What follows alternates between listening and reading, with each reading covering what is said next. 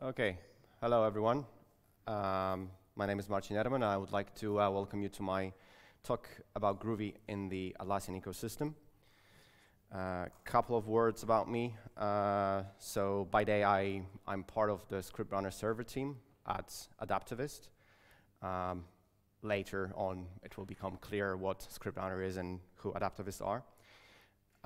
By night and in the evenings, I tend to hack on Jeb, and I'm project lead of that library. I've been using Groovy for quite a while now, pretty much 9 years. I really dig open source software. I love contributing and working on open source, and I have contributed to many projects in the Groovy ecosystem over the years. And you can find me as Marcin Edelman on Twitter. So why am I giving this talk about a closed source product, which is used in a closed source ecosystem, Atlassian ecosystem? So the closed source product is ScriptRunner, the closed source ecosystem is the Atlassian ecosystem, at a Groovy conference. So basically for two reasons. First of all, I don't know if you are aware, I myself wasn't aware before I joined Adaptivist that Groovy is a big thing in the Atlassian ecosystem. I'm going to talk a bit later about why it actually is a big thing, but I want to raise awareness of that fact. I think people in the Groovy ecosystem, in the Groovy community, should be aware of that. And secondary, I would like to talk about a number of cool low-level Groovy language features that we are using on ScriptRunner, and which help us to make the product better and to get a bit of a competitive edge in the marketplace. So who are Adaptivists? Adaptivists are operating solely in the Atlassian ecosystem. We have two branches of the business. One branch deals with services, so we provide consulting, administration, operations, and training for various Atlassian products. Mainly it's Jira, but we also have quite a lot of work with regards to Confluence and Bitbucket and other Atlassian products.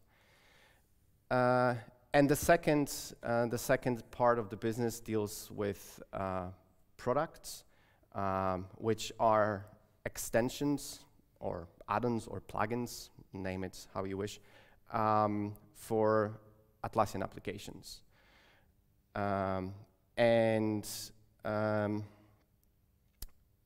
This part of the business is where I'm based at, and I'm going to talk today to you about one of our products that is heavily using Groovy. We also are hiring, so if you are interested in working with Groovy on a daily basis, Adaptivists are a company that you should probably consider.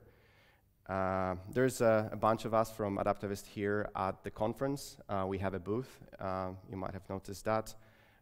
Just if you want to have a chat about opportunities, just come and say hi. We will be around for the 3 days of the conference.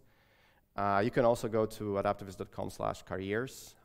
There's a bunch of opportunities over there listed. All in all, I consider Adaptivist to be a very sociable, relaxed bunch. We are remote friendly. And we are lucky enough to have an unlimited holidays policy. So a number of cool things, I would say, probably worth considering. We're always on the lookout for good developers, so come and talk to us if you're interested. Given that one of our most important products, ScriptRunner, is using Groovy so heavily, I think it only makes sense for us as Adaptivists to get involved in the community, in the Groovy community, and give back to the community a bit. So that's the reason why we are gold sponsors of of GreatConf this year. We are also members of Friends of Groovy, Friends of Apache Groovy Open Collective. We are, I believe, the biggest contributor to date. If you don't know what that is, the Friends of Groovy Open Collective, it is basically an initiative started by the community to try to sponsor a bit of Groovy development by donations from the community. So if you're benefiting from Groovy and you feel like donating, I would encourage you to get behind it, because I think it's a great initiative. And also, while we are dealing with a closed source ecosystem of Atlassian applications, and we are building closed source products, we are friendly to open source, and we encourage our employees to not only use open source projects, but also to contribute back to them. So what is ScriptRunner, the product that I've been talking about?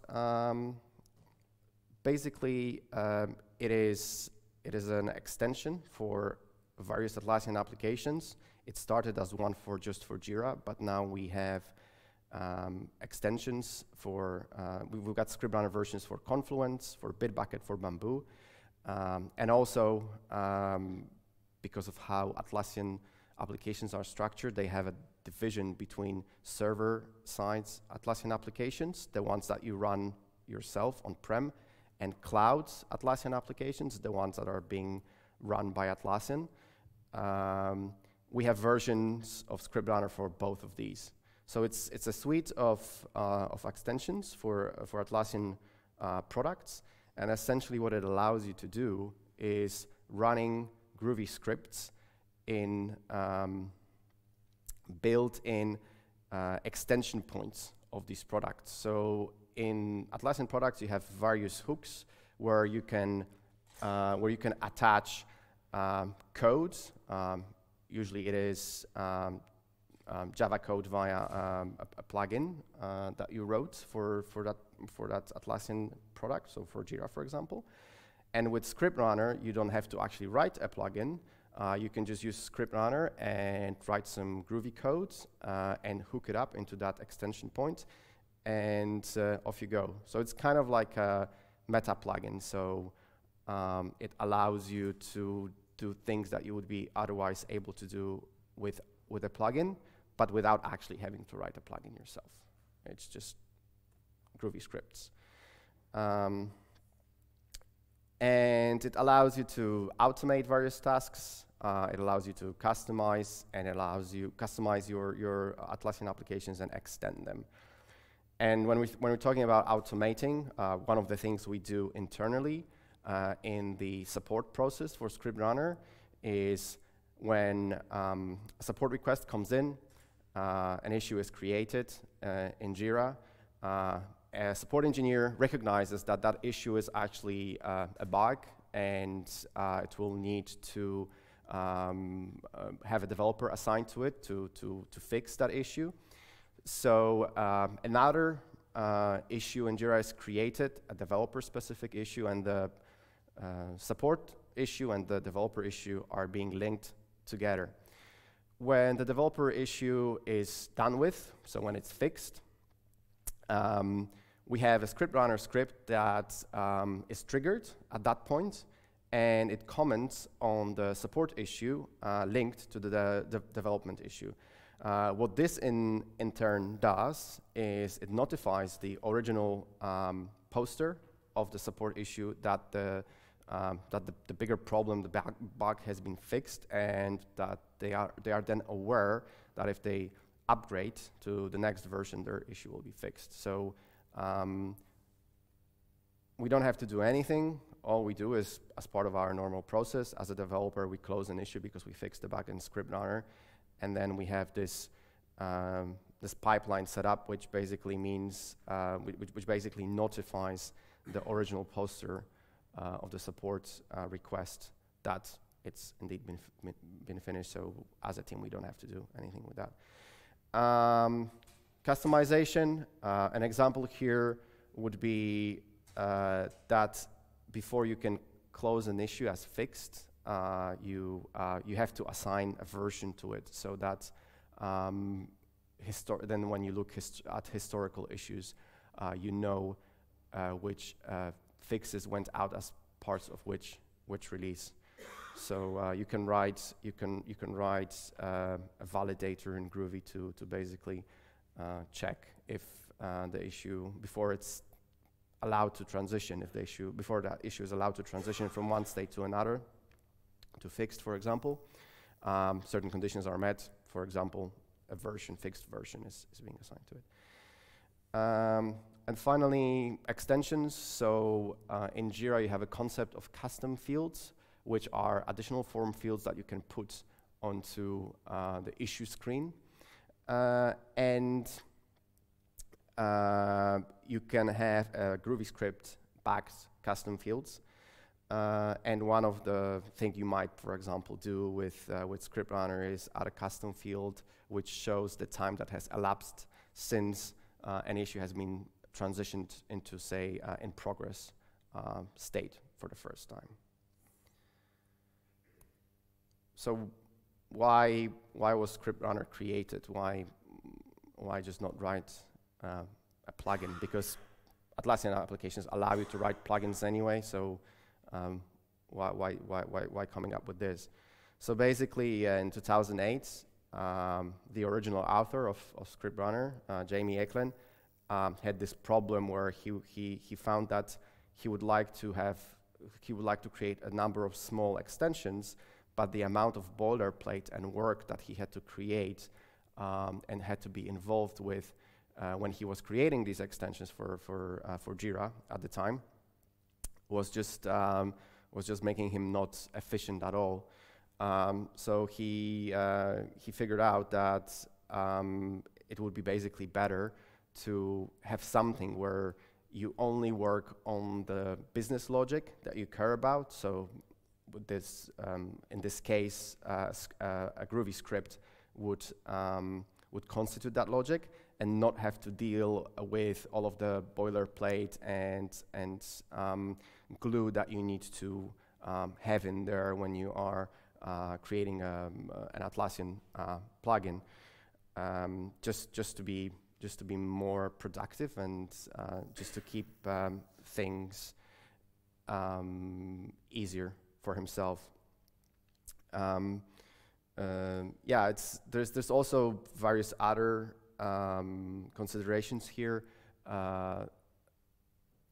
Atlassian extensions for Atlassian products are created as OSGI bundles, so it is quite complicated topic, and you have to know what you're doing with it. And with ScriptRunner, this is kind of hidden away from you, so you never have to be even aware that OSGI is being used, and that helps for people who are less technical. What's the impact of ScriptRunner? So we have over 20,000 active installations of Jira for ScriptRunner server. There are also installations of Jira for Bitbucket and ScriptRunner for Bitbucket and ScriptRunner for Confluence.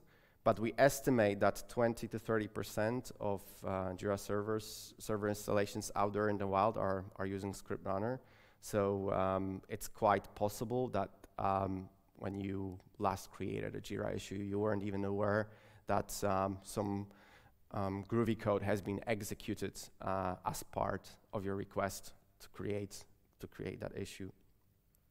And it's also important for the Groovy community because it raises awareness of Groovy. Atlassian ecosystem is quite big. There's quite a lot of people using these tools, and it is a good audience, I think,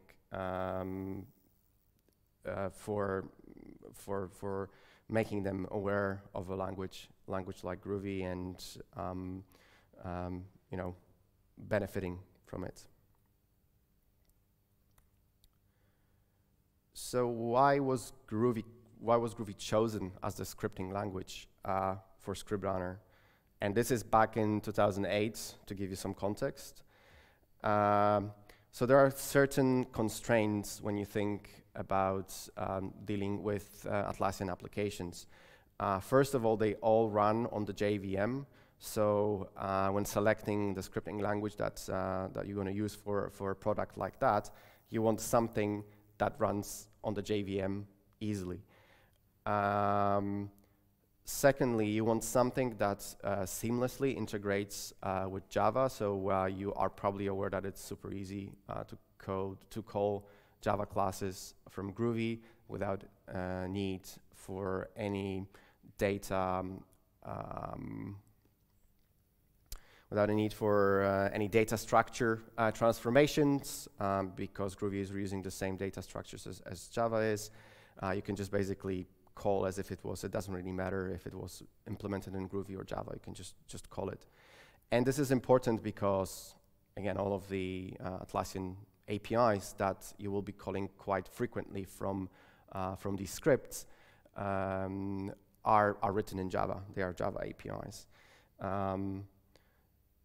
Obviously, it would be good for the chosen solution to run these scripts quite easily, and with Groovy, it's super easy to take a script and run it at runtime, compile it and run it. Groovy has also made certain things more intuitive. Again, we're talking here, the users of ScriptRunner are people who are less technical. Quite often they won't be developers, they will be tech savvy, but they will be like admins of Jira and people like that. So it being intuitive is important. One example here is the double equals operator, where in Java that operator means identity, whereas in Groovy it means equality, which is probably less surprising for someone who's non-technical. And finally, we all know that Groovy, one of the strong points of Groovy is the fact that you can write less code than in Java in it, so it's easier to grok and just less boilerplates. So I've already mentioned that, but the ScriptRunner users quite often are not developers. And they are dealing with code, so we want to help them as much as possible with their day-to-day tasks, and do not ask them to have to be aware of all of the intricacies of Atlassian product extensions and how exactly they work, and just simplify it for them so that they just have the script as short as possible. And deal with that. So we're using various features of Groovy, of the language. So we are using static type checking, we are using compilation customizers and AST transformations to make life of users of ScriptRunner easier. At this point, I should probably eat my hat, because I remember in probably 2015, I was having a conversation with Cedric Champeau, who is the author of static type checking in Groovy, and questioning him, like, why are you implementing this? What's the benefit? And I just couldn't see. It was hard for me to see what the benefits are, but clearly there are, and this shows that sometimes you're just not aware of the possibilities of things that are out there in the language, and you just need to wait for the right opportunity to arise to use it. Yeah. So what do we use static type checking for? Basically, to help the users to spot mistakes in their scripts. The scripts in ScriptRunner are not statically compiled, they are only statically type checked. And in this example over here on the slide, you have a condition script, which obviously should return a Boolean. So you wouldn't want to be assigning the value here to the estimate, you would want to be using a double equals. The error here is, of course, because there is no set estimate method on the issue. The issue is a type that comes from the Atlassian API. Static type checking allows us to show that to the user that most likely they have made a mistake over here and they should change their script. Static type checking is extensible in Groovy. And for example, over here, you see that there is an issue variable that gets injected by ScriptRunner into the context of the script using script bindings. And by default, static type checker wouldn't know about it. But you can write an extension for the type checker to inform it what the type of issue variable in this case is. And we're going to look at an example of that later on. And then static type checker will know that actually there is no set estimate method on the issue. There only is get estimate method. Another thing that we are doing we are able to do thanks to static type checking is to show users, that was unexpected, to show users deprecation warnings. What we want users to be aware is that they are using deprecated Jira APIs in this case. So when they later on potentially update their version to the next major, things might break. So we want to warn them early that they are using deprecated methods and what the alternatives are and what they should be using. And the way this is done is basically at build time, we are extracting deprecation information from the Java doc. And then at runtime, when we are traversing the AST tree of the script, we detect calls to deprecated classes and methods, and we basically show the information to the user.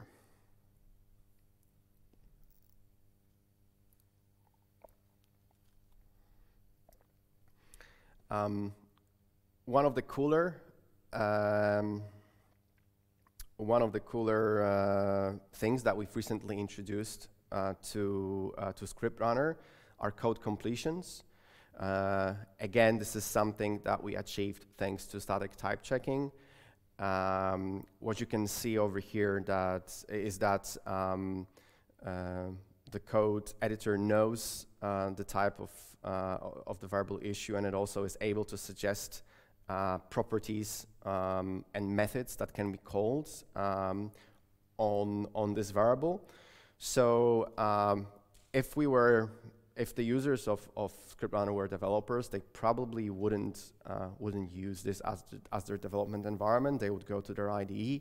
And yes, we have a plugin for IntelliJ that will help you to develop scripts more efficiently. But as I said, quite a lot of developers, quite a lot of users of ScriptRunner are non-developers, and they aren't familiar with IDE. So this is what they would use on a daily basis, and for them it actually is a big help to be able to get auto completions. It just makes their life easier. And the nice thing for us about this is that we don't at ScriptRunner we don't really have to do any Groovy parsing or any lookups of methods that are available in a given context. It's all already there in the AST, and we basically have to pull it out of the AST that's being passed to us, and then pass it to the browser to display it to the user. So this is very cool for us because it didn't really take a lot of effort to implement. So let's have a look at a very simple example of a static type checking extension.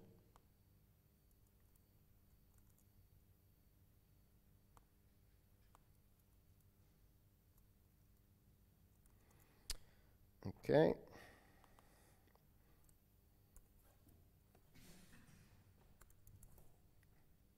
Just switch to presentation mode. It's looking good. Okay. So as I said before, it's relatively easy to execute a script in a Groovy script at runtime. So what we have here is we create a Groovy shell. We set a number of variables on the binding for the shell, for the script, and then we simply evaluate a script that we pass to the method as a string. When we are creating Groovy, a Groovy shell, we are able to pass a compiler configuration.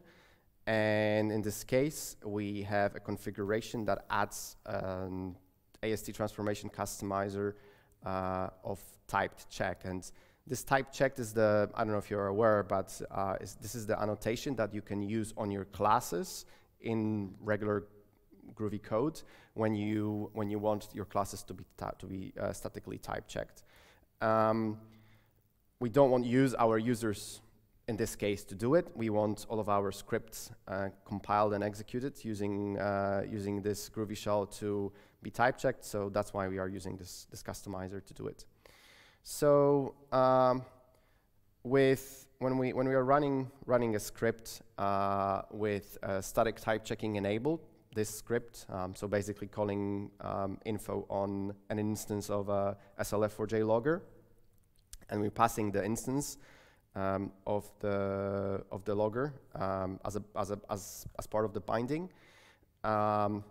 If we don't have, by default, basically, we're going to get an error from the static type checker because the static type checker knows nothing about the log variable over here. It's just undeclared, yeah. But because we know that the instance of the log variable will be an SLF4j logger instance, we can actually add a type checking extension. So basically, the type checked annotation takes a list of extensions that you can pass in. So we can pass an extension that will inform the type checker about the log variable. And all we have to do is extend from an abstract type checking extension. There are different ways of doing this. You can also write a Groovy script. There is a DSL for writing static type checker extensions. But in this case, I just decided to write a class. We just override the handle unresolved variable expression because our log variable will be unresolved. We check that the name of the unresolved variable is log, and then we inform the type checker that the type of this variable is logger. So then when we do that, so when we use this static type checking extension, the script actually compiles and executes the way we would expect. And the tests are passing. Okay.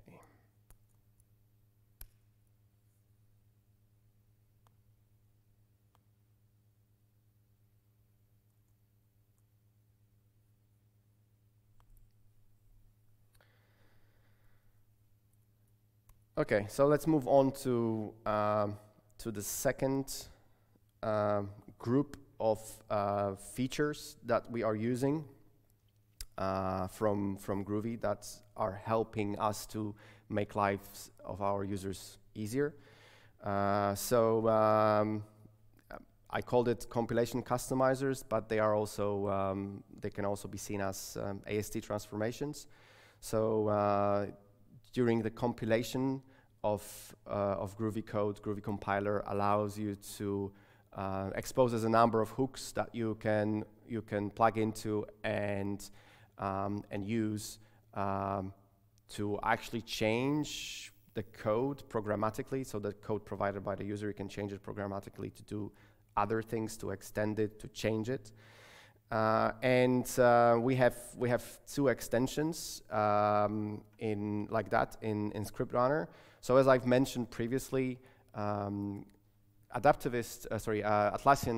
products and extensions for Atlassian products are built as OSGI bundles. So for those of you who are unaware what OSGI is, it's an early attempt at what is now the Java module system introduced in Java 9. So basically it allows you to export packages at certain versions from bundles, and other bundles can import these packages at certain versions.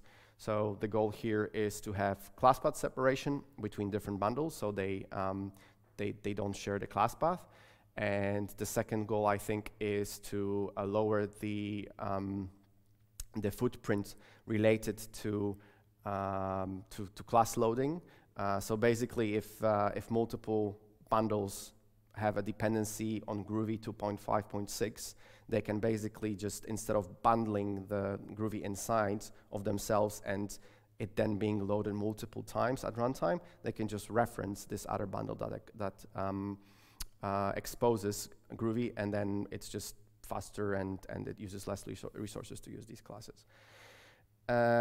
So basically OSGI plugins for Atlassian products are OSGI bundles, and it's quite complex, and we don't really want users to have to deal with that. But there's a use case where, for example, they know that there's this other plugin that they have installed in their application, and they would like to use classes from that plugin. So to do that, they can basically use the with plugin annotation, and what it will do is, when we are compiling the script, we look for that annotation, and if we find it, then we basically add a requirement from that script on this other plugin. So the classes from that other plugin are being made available to the script, and the script can use these classes. Another annotation is plugin module. So think about it as basically an inject, the regular inject when you're doing injection. So apart from exporting packages, OSGI bundles can also export services. And if you want to use an instance of a service provided by another bundle, in this case provided by another Atlassian product plugin, you can basically inject it using plugin module annotation. And again, this is done at compilation time by us, transformed into the code that actually injects the service, so that the user doesn't have to deal with all of the intricacies of the process. Okay, so let's have a look at another example, this time of a compilation customizer. Something simple. I selected a customizer that adds an import, an implicit import to the script. Okay. Switch back.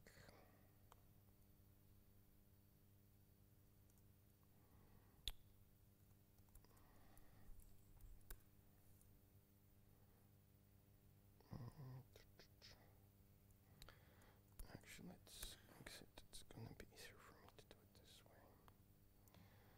Extension point. Okay. So another, maybe not really real-life example, but you probably by now have heard about the standard charsets class introduced in Java 7, I believe. It exposes a number of constants for charsets. One of them is UTF-8, and we just have a script that returns the name of the charset for the UTF-8 charset. By default, if we just take a script like this and we try to run it, we're going to get a missing property exception because the UTF_8 variable is not defined. But we can, in Groovy, we can actually change the compiler configuration to implicitly import certain packages, classes, members of certain classes. And we can do it using a compilation customizer. So how do we register a compilation customizer? As I've shown you before, running scripts can be done with Groovy Shell, and as part of the constructor call for Groovy Shell, you can pass in a configuration for the compiler, and basically there's a method on the compiler configuration where you can basically add customizers to the configuration, and they will be used as part of the compilation process. So over here we have an implementation of the compilation customizer that adds imports, implicit imports to all of the scripts that are being compiled when this configuration is used. So first of all, what you have to do in a compilation customizer, you have to tell the compiler at which point, in which phase your customizer should run. So there are different phases over here. We have plugged in our customizer in the conversion phase, because in the semantic analysis phase, the classes are being resolved. So we need to add the imports before the classes are being resolved. Otherwise, our customizer, compilation customizer, would have no effect. So we plugged it into the conversion phase. And then a compilation customizer is basically a class that implements this call method. It is passed the compilation source, which holds the AST, which is the abstract syntax tree, which basically holds a representation of the code, and a method on AST, and there's a method on AST that basically allows you to add a static star import based on a given class, and we do it here for the standard char sets. And when we have this compilation customizer in place and it's being used, then the UTF_8 variable is known. It's resolved to a constant on standard charsets class, and the script runs as expected.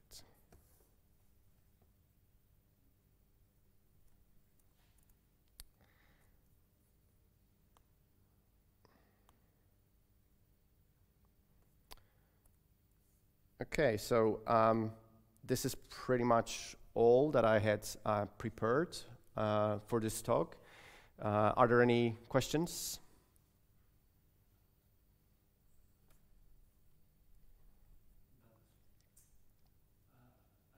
Maybe because I never worked with Atlassian. Mm-hmm. I have a gap between your example Atlassian, so your script for running Atlassian. How I can start to write a Groovy script and put in Atlassian? So you will need to, first of all, you will need to install ScriptRunner, which is an add-on for Atlassian products. It's a commercial product. You could give it a, you could evaluate it for a period of time for free to see if it works for you. So after you've done that, then in the administration, you will need to have administration access. You need to be an admin. You would need to have an admin role on the instance in which you have installed the product, because only admins are allowed to write these scripts. It's not open to all of the users, of course. So you would then go to the admin console of Jira, and ScriptRunner adds additional configuration screens in that area, and in these screens you can basically configure. You can write these scripts. So you could, for example, react to. You could add listeners, which would execute when issue is transitioning from one state to the other, right? So if it goes from ready to in progress to in review and to done. At each point in this process, you could add a trigger for a Groovy script to be executed to do something, like for example, prevent the transition or notify some other system. The world's your oyster pretty much because it's just code and you can do anything. And I upload the script via web and paste the scripts into. Yeah, there are multiple ways that you can do it. So one of them is on one of the scripts, on one of the slides over here. What you see is is what we call script console, and in that basically it's a web form in which you can write your Groovy script. You can also see on this slide that there's a tab. You can. No, these screens are actually from the admin area of Jira. The screenshots of this is not IntelliJ. It's a web form that you see over here. You can. Will I be able to? Where's my cursor? You cannot see it. Okay. Anyway, yeah, you can see the form over there basically. That it's a web form.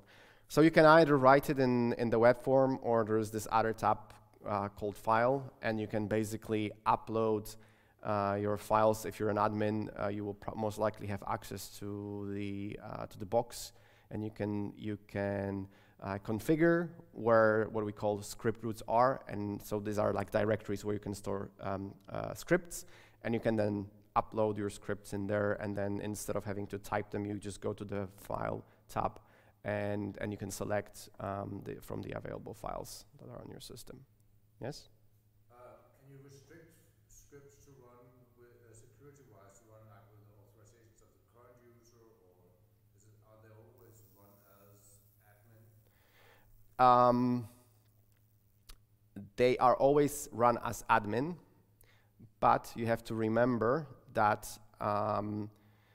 they are written by admins. So admins should ensure that whatever they are doing and however they are writing it, they are checking that whoever is triggering the script has the right authorization to do certain things, and Atlassian provides APIs to just do that. So you know who is the user that triggered given script, and from there, instead of just using the APIs as an admin, you pass the current user to these APIs, and then they filter down of what's available and what's visible. So it is a security concern, that's for sure. That's why only admins are allowed to write these scripts. You know, it's as with any tool, you have to be cautious what you do, and you can hurt yourself all the way to taking down your instance if you write you know, a script that spawns multiple threads and stuff like that. So it's your responsibility to make sure that it doesn't happen.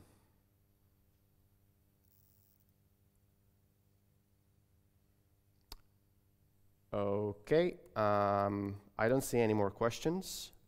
Thank you very much for attending. Yeah, enjoy the rest of your conference. Thank you.